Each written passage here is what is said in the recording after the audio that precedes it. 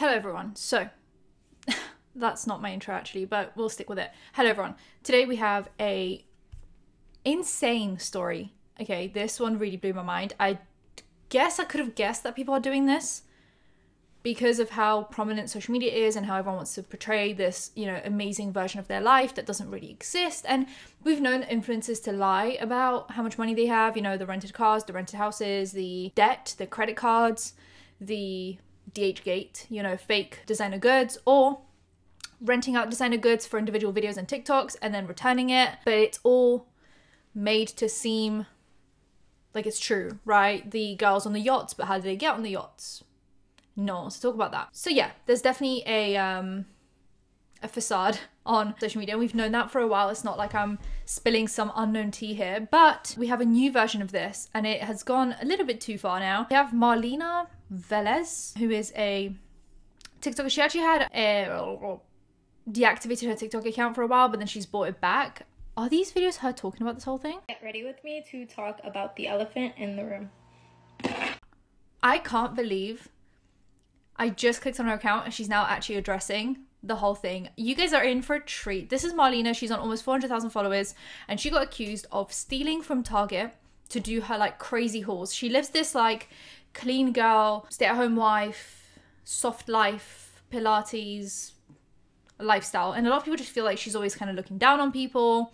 Oh, if you can't afford everything that I'm getting, are you even, blah, blah, blah, blah, that kind of thing. And I've never watched her content, so I can't say if that's the vibe that I've gotten from her over the X amount of TikToks because I haven't watched her. But that's what people have been saying. So if I just go to most popular, we have...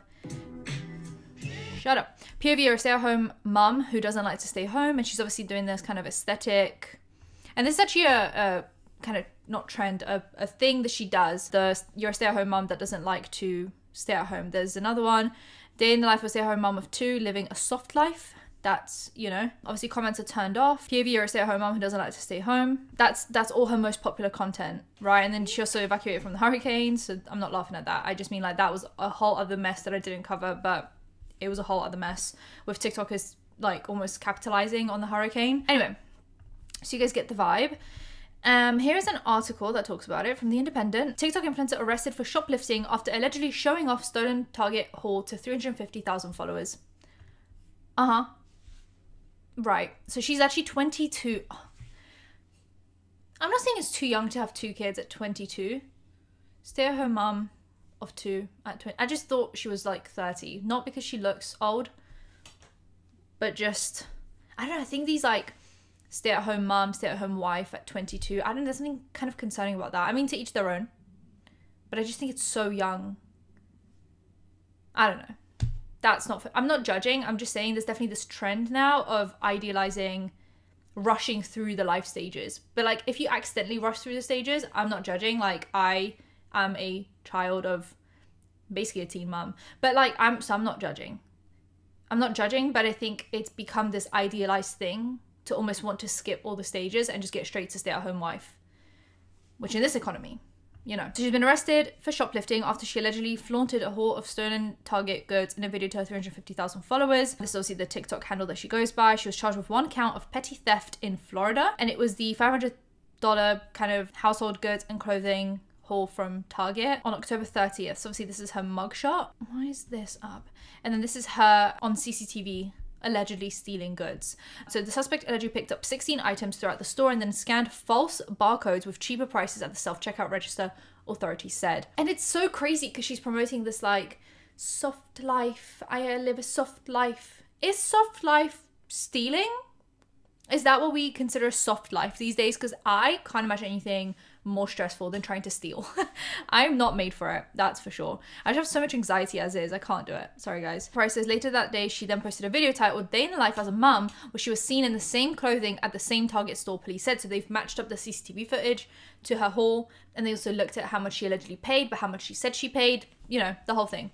So she's allegedly seen picking out the same items that were stolen and placing them in the car. Her arrest came after police shared a photo of the suspected, thief dressed in a tan outfit and glasses captured on surveillance footage inside the store. An anonymous tipster tipster. An anonymous tipster then directed police to the influencer, sharing her full name, social media handles, and date of birth. I mean, to do it knowing that you're a public figure is crazy. It's kind of like when I talked about the Harris family. You know people can see it. Why would you put such a target on yourself? I don't know. So investigators were able to match Velez's TikTok video with the footage from Target, police said. Velez was also booked into Lee County Jail on Thursday night before being released on a $150 cash bond. Booking records show the 22-year-old is scheduled to appear in court next on December 10th, going to court for a Target haul on TikTok. And like, I know you make enough money from TikTok to not have to steal from Target, because there are many people out there who, if I saw them steal, I mean, if I see anyone steal, I'm not getting involved. But there are some people in particular, I'd go, I can't see anything, you know, because you can see that they're struggling, you can see that they're trying hard. If I see like a mother stealing some formula or diapers, I'm not gonna be like, thief. I'm just gonna go, right, good for you. But you're a TikToker living the soft life, stay-at-home wife living the soft life. If money is so tight, go to work. Like, it's infuriating to me, because it's this portrayal of something that isn't true. Because there are many people that have to stay at home with their kids because they can't manage paying for nursery, which is so expensive. So their husband takes on the burden of going to work, and they are really struggling to make ends meet, but it would just be more expensive to put their kids in nursery. That's not the case with you. You want to be this soft life, stay-at-home wife, just going to Pilates and a cafe with my kids and doing Target hauls all the time, but you're stealing. Allegedly. And this is why I'm getting so sick of the idealization of young motherhood. Oh, I'm a stay-at-home wife and mum of 2 by 22 and I'm living the soft life. And it's portraying something that is practically impossible to people. And it also seems to be impossible for her, right? That's crazy. It's not even like she's doing it successfully and then it will fail for everyone else. It's failing for her too. So it's like, stop putting out this idea that this is just attainable for anyone at 22 to do, okay? And it's not even like she's living like a regular life. She's doing the soft life. She's doing the $500 Target horse. She's doing the going to grab coffee with my kids and going to Dunkin' and living above the average kind of household, right? So like, it drives me crazy, because then people end up trying the same thing and it's not working, and they think, why isn't it working for me, but it works for this and this and this and this and this person. But they're either faking it, like I said, they're millionaires because they make the content that they make money from, right? So like, you're not really a stay-at-home wife because you have a job, TikTok, but you portray it as if you're a stay-at-home wife, but like, you're not. You just work from home. Let's call a spade a spade. Or you're stealing. So anyway, so like I said, she reactivated her account, but then all of her comments are turned off now, so you can't like read any of the comments. This was allegedly the Target haul. Oh, she's done other Target hauls. So this is kind of like a staple in her life. Yeah, Target Christmas run, and she just puts in a bunch of extra mugs and, you know, cutesy decorations and clothes, and that's just kind of what she does. First of many Christmas hauls. I mean, let's keep it to a minimum if we're going to steal. Then we have some opinion pieces. Is any of this relevant? And the truth is, social media is not real. The social media influencer is in jail right now because she was stealing from Target. She wanted us to see her Target haul. She recorded everything and posted it on TikTok, and that is how the police caught her, through TikTok. This influencer has like 300,000 followers, and we as consumers are just thinking, oh, just another influencer blowing a bag at Target. No, she stole it. Imagine going into Target, stealing a bunch of stuff, making a TikTok about it, posting the TikTok in the same.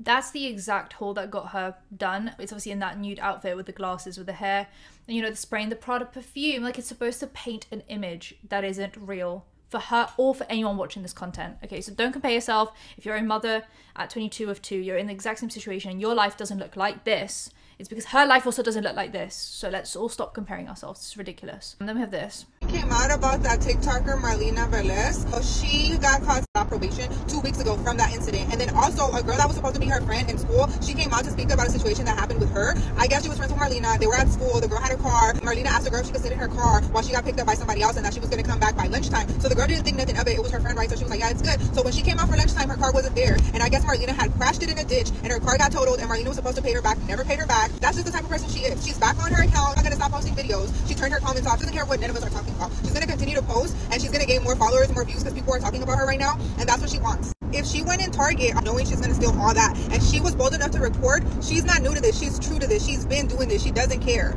Because if I was like, okay, I'm about to go into Target and I'm about to use a different barcode and I'm about to just not pay what I'm supposed to, like, I'd be scared as fuck and nervous. Like, I wouldn't even be able to be recording because I'd be like, oh, this is bringing more attention to me. She does not care. She's been doing that.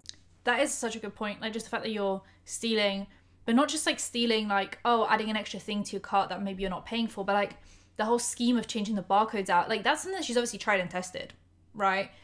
And then to be filming a TikTok while you're doing all of that, like she said, bringing attention to yourself while stealing. Is that not crazy? And then obviously the thing that, like, in high school she crashed someone's car and just like didn't pay back. Obviously that's an alleged story. We don't have any confirmation for this, but it just sounds like something that someone like her would do. Just never wanting to take accountability, living the soft life. Everything is mine and for me to use and for me to take. That's just the kind of person that it seems like she is. That's the tea. Oh, that's disgusting. Anyway, that's the whole, and then obviously that's the CCTV picture. You've already seen that. And then, yeah, the police spoke about it.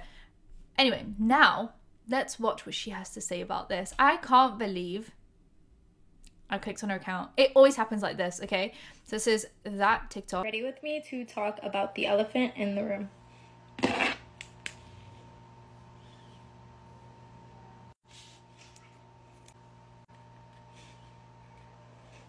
Oh, I got played. I got played so bad. This is the way Michaela Noguera addressed Lashgate, which is why, you know, let's address the elephant in the room and then does a get ready with me. So, she put in her caption, all jokes aside, guys, just know my team is managing the situation. Everything is okay. My kids, my family, my home are all okay. No one cares about that. Actually, quite frankly, with all due respect, no one cares. No one cares. What we care about is the fact that you're a fraud, allegedly. Despite the unfortunate... Let me just turn this down. Despite the unfortunate situation that's unfolded, your continued love and support means everything to me. While there will be a time to discuss my wrongings, now is not that moment, and doesn't mean I don't want to speak on it or take accountability for my actions. It means everything is being dealt with in court. So I just ask to please respect that. I also want to be clear that this doesn't define who I am, and it doesn't reflect the person I strive to be. I do believe we all make mistakes, and it's how we learn and grow from them that matters. I'm committed to doing better, not just for myself, but for my family and all of you who have supported me. Moving forward, I hope to continue sharing my life on here with all my ups, my downs, and the lessons. I mean, it's crazy that your downs are literally stealing from Target for a TikTok haul, but to each their own. And all the lessons I've learned along the way through all of this. That being said, for those of you who do still choose to support me, I want you to know that I appreciate you during this time. It truly means the world to me and hasn't gone unnoticed. Obviously, comments are turned off for obvious reasons. Who would be in support of this? And someone said she had 300,000 followers. I know that sometimes we round to make conversations easier, but then an article said she had 320,000 followers. Now she's almost on 400,000 followers. Obviously there's a lot of curiosity. I just wonder how that's going to translate to actual, like, sustained long-term viewership, if this is actually going to help her out rather than end her. Then we have another TikTok. I am unsubscribing. I just don't have the energy for this. I am unsubscribing from this drama. I just don't have... Is it drama or is it a crime? Like, I sometimes think we use the word drama loosely, and I'm also guilty of that.